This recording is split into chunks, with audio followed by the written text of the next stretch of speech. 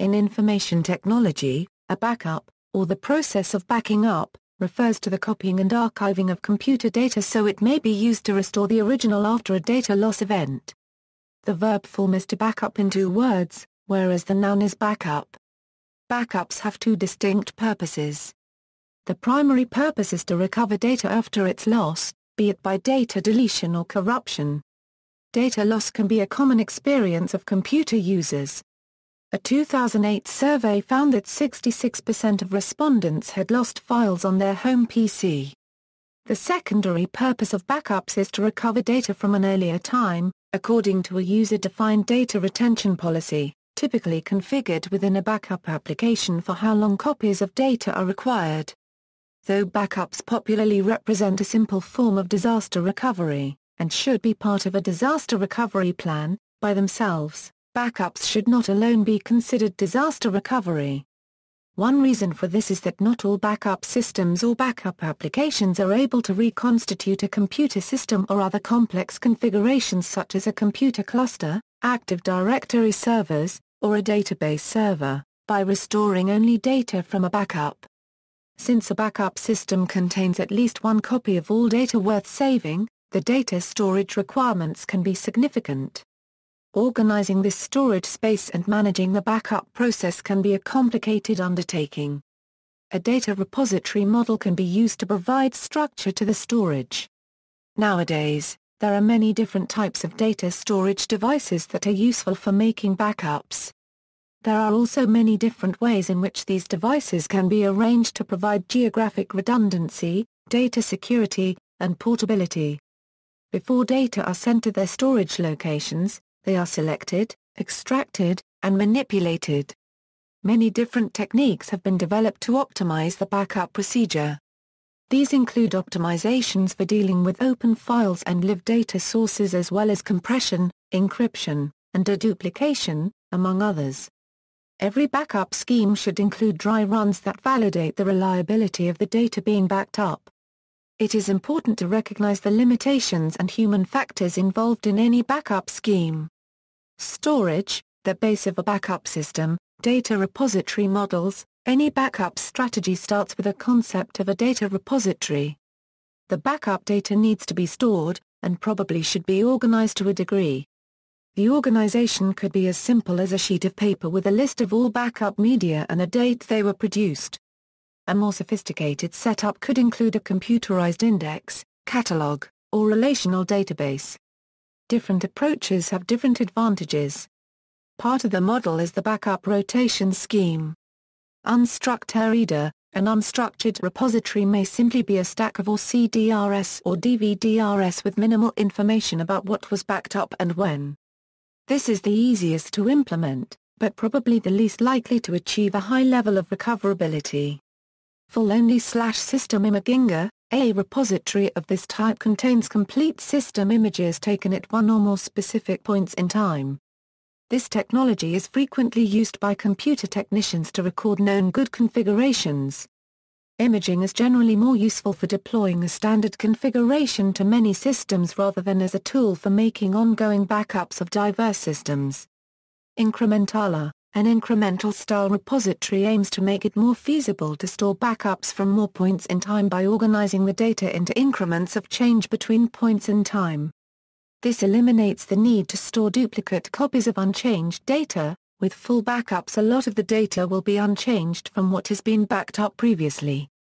Typically, a full backup is made on one occasion and serves as the reference point for an incremental backup set. After that, a number of incremental backups are made after successive time periods. Restoring the whole system to the date of the last incremental backup would require starting from the last full backup taken before the data loss, and then applying in turn each of the incremental backups since then. Additionally, some backup systems can reorganize the repository to synthesize full backups from a series of incrementals. Differential, each differential backup saves the data that has changed since the last full backup. It has the advantage that only a maximum of 2 data sets are needed to restore the data. One disadvantage, compared to the incremental backup method, is that as time from the last full backup increases, so does the time to perform the differential backup.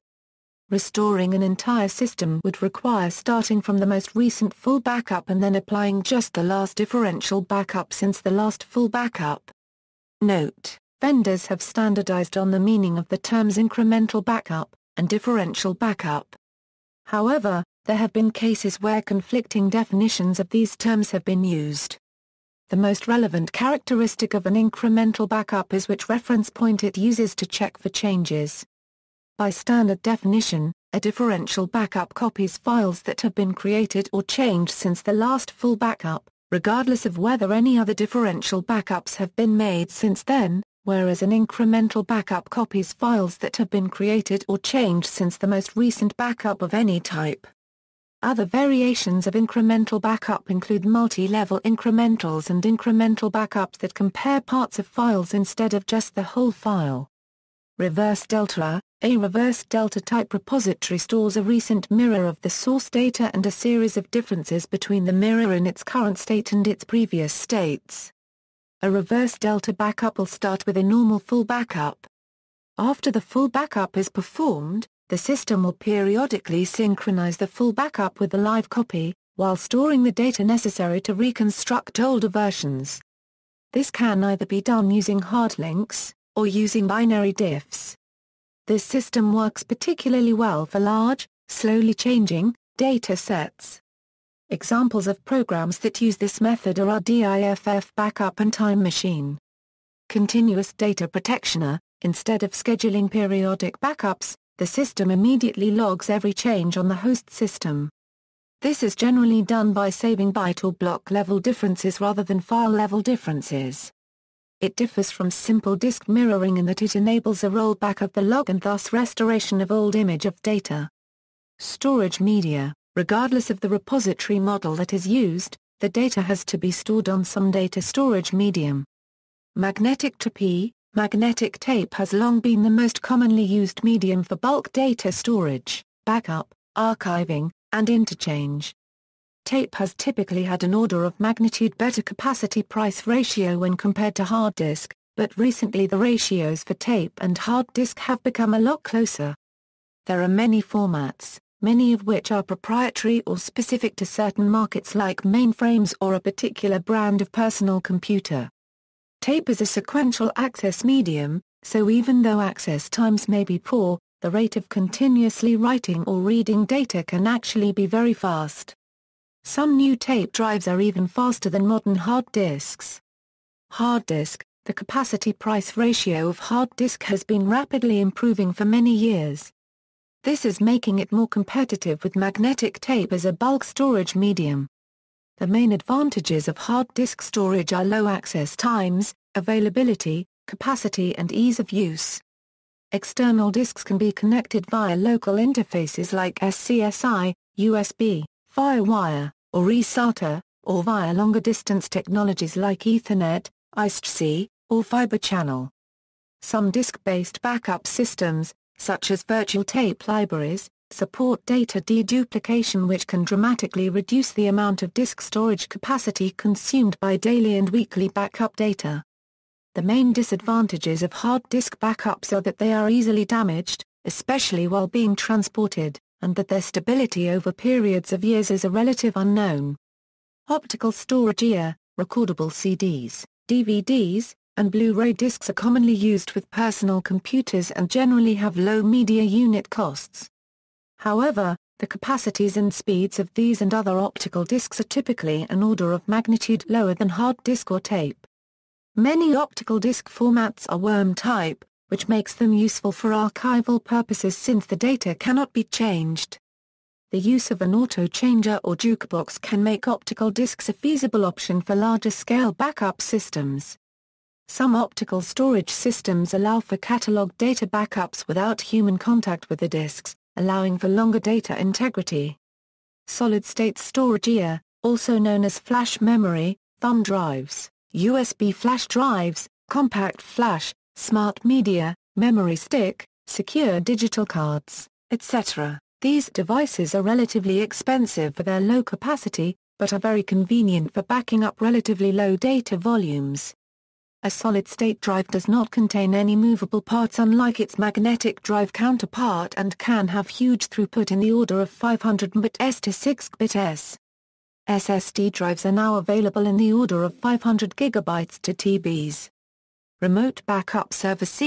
As broadband internet access becomes more widespread, remote backup services are gaining in popularity. Backing up via the internet to a remote location can protect against some worst-case scenarios such as fires, floods, or earthquakes which would destroy any backups in the immediate vicinity along with everything else. There are, however, a number of drawbacks to remote backup services.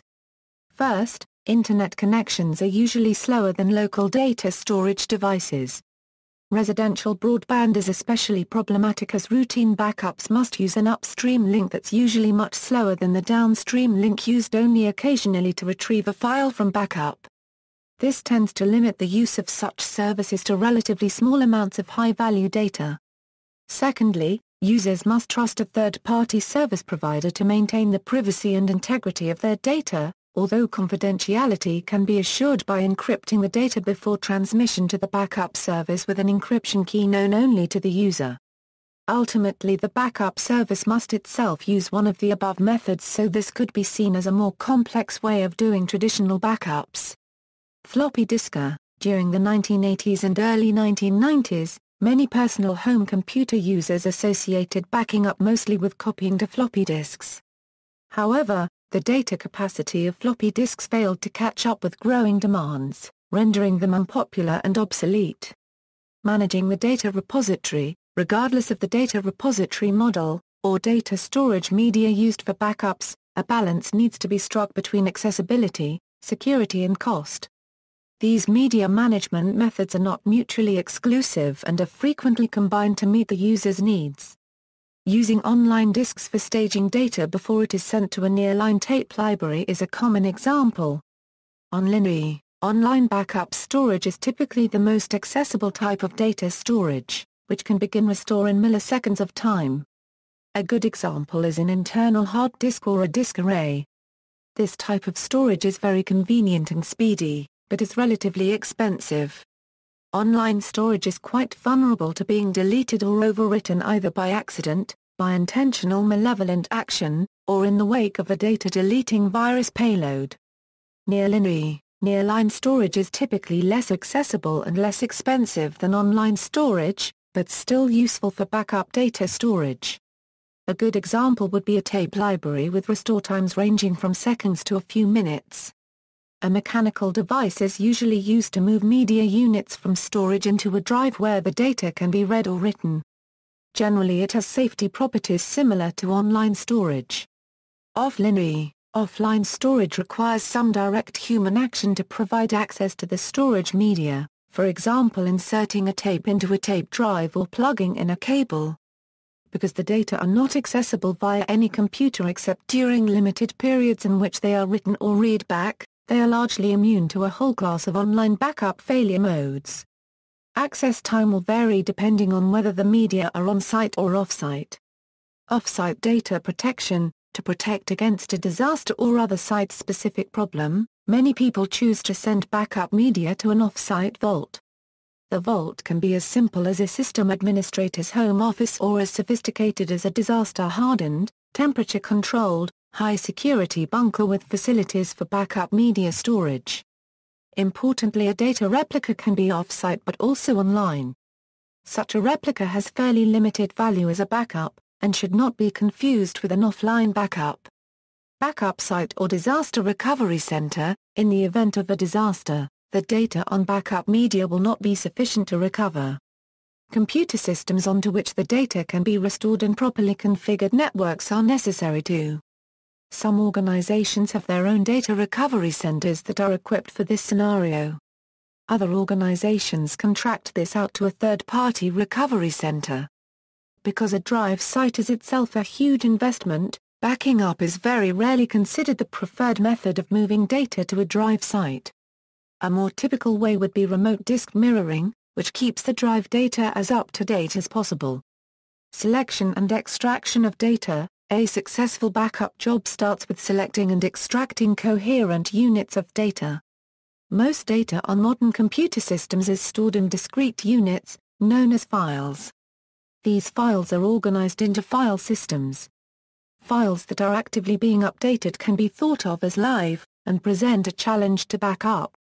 It is also useful to save metadata that describes the computer or the file system being backed up. Deciding what to back up at any given time is a harder process than it seems. By backing up too much redundant data, the data repository will fill up too quickly. Backing up an insufficient amount of data can eventually lead to the loss of critical information. Files, copying files. Making copies of files is the simplest and most common way to perform a backup. A means to perform this basic function is included in all backup software and all operating systems. Partial file copying. Instead of copying whole files, one can limit the backup to only the blocks or bytes within a file that have changed in a given period of time. This technique can use substantially less storage space on the backup medium, but requires a high level of sophistication to reconstruct files in a restore situation. Some implementations require integration with the source file system. File systems. File system dump. Instead of copying files within a file system, a copy of the whole file system itself can be made. This is also known as a raw partition backup and is related to disk imaging. The process usually involves unmounting the file system and running a program like DD. Because the disk is read sequentially and with large buffers, this type of backup can be much faster than reading every file normally, especially when the file system contains many small files, is highly fragmented, or is nearly full. But because this method also reads the free disk blocks that contain no useful data, this method can also be slower than conventional reading, especially when the file system is nearly empty. Some file systems, such as XFS, provide a dump utility that reads the disk sequentially for high performance while skipping unused sections. The corresponding restore utility can selectively restore individual files or the entire volume at the operator's choice. Identification of changes. Some file systems have an archive bit for each file that says it was recently changed. Some backup software looks at the date of the file and compares it with the last backup to determine whether the file was changed. Versioning file system. A versioning file system keeps track of all changes to a file and makes those changes accessible to the user. Generally, this gives access to any previous version, all the way back to the file's creation time. An example of this is the Wayback Versioning file system for Linux. Live data. If a computer system is in use while it is being backed up, the possibility of files being open for reading or writing is real. If a file is open, the contents on disk may not correctly represent what the owner of the file intends. This is especially true for database files of all kinds. The term fuzzy backup can be used to describe a backup of live data that looks like it ran correctly, but does not represent the state of the data at any single point in time. This is because the data being backed up changed in the period of time between when the backup started and when it finished. For databases in particular, fuzzy backups are worthless. Snapshot backup. A snapshot is an instantaneous function of some storage systems that presents a copy of the file system as if it were frozen at a specific point in time, often by a copy-on-write mechanism. An effective way to back up live data is to temporarily quiesce them, take a snapshot, and then resume live operations. At this point the snapshot can be backed up through normal methods. While a snapshot is very handy for viewing a file system as it was at a different point in time, it is hardly an effective backup mechanism by itself. Open file backup. Many backup software packages feature the ability to handle open files in backup operations. Some simply check for openness and try again later. File locking is useful for regulating access to open files. When attempting to understand the logistics of backing up open files, one must consider that the backup process could take several minutes to back up a large file such as a database. In order to back up a file that is in use, it is vital that the entire backup represent a single-moment snapshot of the file, rather than a simple copy of a read-through. This represents a challenge when backing up a file that is constantly changing. Either the database file must be locked to prevent changes, or a method must be implemented to ensure that the original snapshot is preserved long enough to be copied, all while changes are being preserved. Backing up a file while it is being changed, in a manner that causes the first part of the backup to represent data before changes occur to be combined with later parts of the backup after the change results in a corrupted file that is unusable, as most large files contain internal references between their various parts that must remain consistent throughout the file. Cold database backup. During a cold backup, the database is closed or locked and not available to users. The data files do not change during the backup process, so the database is in a consistent state when it is returned to normal operation. Hot database backup. Some database management systems offer a means to generate a backup image of the database while it is online and usable. This usually includes an inconsistent image of the data files plus a log of changes made while the procedure is running. Upon a restore, the changes in the log files are reapplied to bring the copy of the database up to date. Metadata. Not all information stored on the computer is stored in files. Accurately recovering a complete system from scratch requires keeping track of this non-file data too. System description. System specifications are needed to procure an exact replacement after a disaster. Boot sector. The boot sector can sometimes be recreated more easily than saving it. Still, it usually isn't a normal file and the system won't boot without it. Partition layout. The layout of the original disk, as well as partition tables and file system settings, is needed to properly recreate the original system. File metadata. Each file's permissions, owner, group, ACLs, and any other metadata need to be backed up for a restore to properly recreate the original environment. System metadata. Different operating systems have different ways of storing configuration information. Microsoft Windows keeps a registry of system information that is more difficult to restore than a typical file. Manipulation of data and data set optimization. It is frequently useful or required to manipulate the data being backed up to optimize the backup process.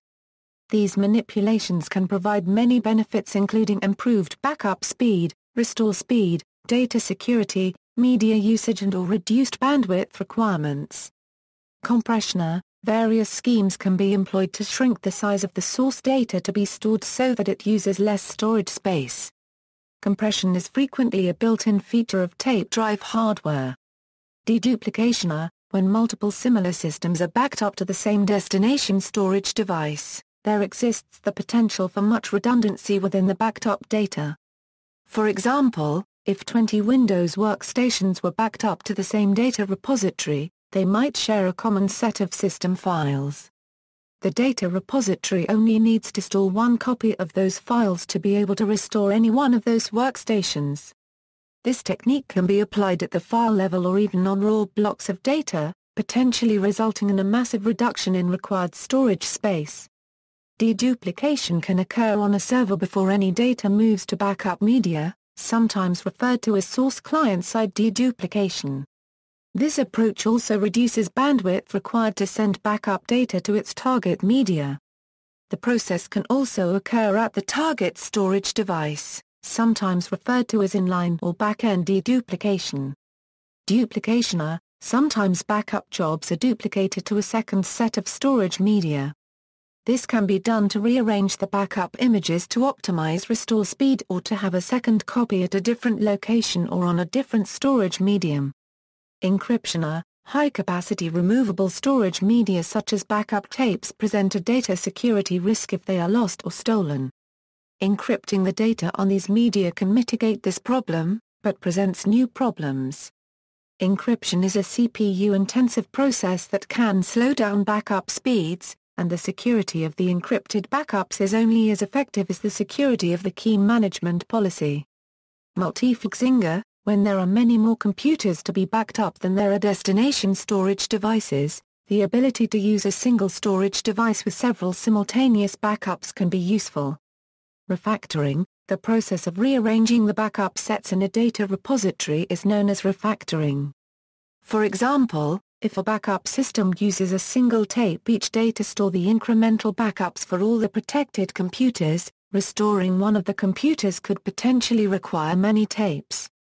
Refactoring could be used to consolidate all the backups for a single computer onto a single tape. This is especially useful for backup systems that do incrementals forever-style backups. Staging: sometimes backup jobs are copied to a staging disk before being copied to tape. This process is sometimes referred to as D2D2T, an acronym for disk to tape. This can be useful if there is a problem matching the speed of the final destination device with the source device, as is frequently faced in network-based backup systems. It can also serve as a centralized location for applying other data manipulation techniques. Managing the backup process: as long as new data are being created and changes are being made, backups will need to be performed at frequent intervals. Individuals and organizations with anything from one computer to thousands of computer systems all require protection of data. The scales may be very different, but the objectives and limitations are essentially the same. Those who perform backups need to know how successful the backups are, regardless of scale. Objectives: recovery point objective year, the point in time that the restarted infrastructure will reflect. Essentially, this is the rollback that will be experienced as a result of the recovery. The most desirable APO would be the point just prior to the data loss event. Making a more recent recovery point achievable requires increasing the frequency of synchronization between the source data and the backup repository. Recovery time objective year, the amount of time elapsed between disaster and restoration of business functions. Data security: in addition to preserving access to data for its owners, data must be restricted from unauthorized access. Backups must be performed in a manner that does not compromise the original owner's undertaking. This can be achieved with data encryption and proper media handling policies. Limitations: an effective backup scheme will take into consideration the limitations of the situation. Backup window: the period of time when backups are permitted to run on a system is called the backup window. This is typically the time when the system sees the least usage and the backup process will have the least amount of interference with normal operations. The backup window is usually planned with users' convenience in mind. If a backup extends past the defined backup window, a decision is made whether it is more beneficial to abort the backup or to lengthen the backup window. Performance impact: all backup schemes have some performance impact on the system being backed up. For example, for the period of time that a computer system is being backed up, the hard drive is busy reading files for the purpose of backing up, and its full bandwidth is no longer available for other tasks. Such impacts should be analyzed. Costs of hardware, software, labor: all types of storage media have a finite capacity with a real cost. Matching the correct amount of storage capacity with the backup needs is an important part of the design of a backup scheme. Any backup scheme has some labor requirement, but complicated schemes have considerably higher labor requirements. The cost of commercial backup software can also be considerable. Network bandwidth: distributed backup systems can be affected by limited network bandwidth. Implementation: meeting the defined objectives in the face of the above limitations can be a difficult task. The tools and concepts below can make that task more achievable.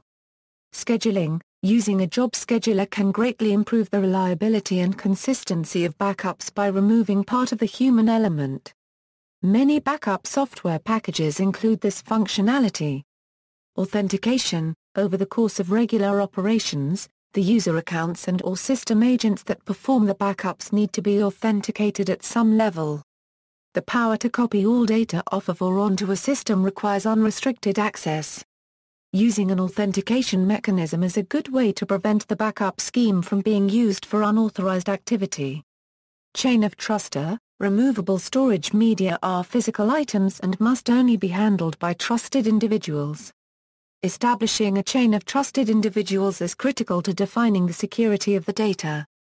Measuring the process: to ensure that the backup scheme is working as expected, key factors should be monitored and historical data maintained. Backup validation: also known as backup success validation, provides information about the backup, and proves compliance to regulatory bodies outside the organization, for example, An insurance company in the USA might be required under HIPAA to demonstrate that its client data meet records retention requirements. Disaster, data complexity, data value and increasing dependence upon ever-growing volumes of data all contribute to the anxiety around and dependence upon successful backups to ensure business continuity. Thus many organizations rely on third-party or independent solutions to test, validate, and optimize their backup operations. Reporting: in larger configurations, reports are useful for monitoring media usage, device status, errors, fault coordination and other information about the backup process. Logging: in addition to the history of computer-generated reports, activity and change logs are useful for monitoring backup system events. Validation: many backup programs use checksums or hashes to validate that the data was accurately copied. These offer several advantages. First, they allow data integrity to be verified without reference to the original file. If the file as stored on the backup medium has the same checksum as the saved value, then it is very probably correct. Second, some backup programs can use checksums to avoid making redundant copies of files, and thus improve backup speed. This is particularly useful for the deduplication process. Monitored backup: backup processes are monitored by a third-party monitoring center, which alerts users to any errors that occurred during automated backups. Monitored backup requires software capable of pinging the monitoring center's servers in the case of errors. Some monitoring services also allow collection of historical metadata that can be used for storage resource management purposes like projection of data growth, locating redundant primary storage capacity and reclaimable backup capacity. Conclusion: because of a considerable overlap in technology, backups and backup systems are frequently confused with archives and fault-tolerant systems. Backups differ from archives. Archives are the primary copy of historical data, usually retained for the long term, while backups are a secondary copy of current data, kept on hand to replace the primary copy of that data. Backup systems differ from fault-tolerant systems in the sense that backup systems assume that a fault will cause a data loss event and fault-tolerant systems assure a fault will not. The more important the data, the greater the need to back it up. The retention period plays a very important role in deciding which media to use for backup. Backups are dependent on the restore strategy, which should be tested. Storing the copy near the original is unwise, since many disasters such as fire, flood, theft, and electrical surges may affect the backup at the same time, in which case both the original and the backup medium would be lost. Automated backup and scheduling should be considered, as manual backups can be affected by human error. Incremental backups should be considered to save the amount of storage space and to avoid redundancy. Backups can fail for a wide variety of reasons. A verification or monitoring strategy is an important part of a successful backup plan. Multiple backups on different media, stored in different locations, should be used for all critical information. Backed up archives should be stored in open and standard formats, especially when the goal is long-term archiving. Recovery software and processes may have changed, and software may not be available to restore data saved in proprietary formats. System administrators and other IT professionals are often dismissed for failing to devise and implement backup processes suitable to their organization. Events: on May 5, 1996, during a fire at the headquarters of CRA Copyright de Lyonnais, a major bank in Paris, system administrators ran into the burning building to rescue backup tapes because they didn't have off-site copies. Crucial bank archives and computer data were lost. Privacy Rights Clearinghouse has documented 16 instances of stolen or lost backup tapes in 2005 and 2006. Affected organizations included Bank of America, Ameritrade, Citigroup, and Time Warner. On January 3, 2008, an email server crashed at TeliaSonera, a major Nordic telecom company and internet service provider. The company then discovered that the last serviceable backup set was from December 15, 2007. This affected 300,000 customer email accounts. On February 27, 2011, a software bug on Gmail caused 0.02% of its users to lose all their email. The messages were successfully restored from tape backups hours after the event. See also, About backup, backup software, list of backup software. Glossary of backup terms, remote backup service, virtual backup appliance, related topics, data consistency, data proliferation, database dump, digital preservation, disaster recovery and business continuity auditing, file synchronization, information repository, references. External links, How Toy Story 2 Almost Got Deleted.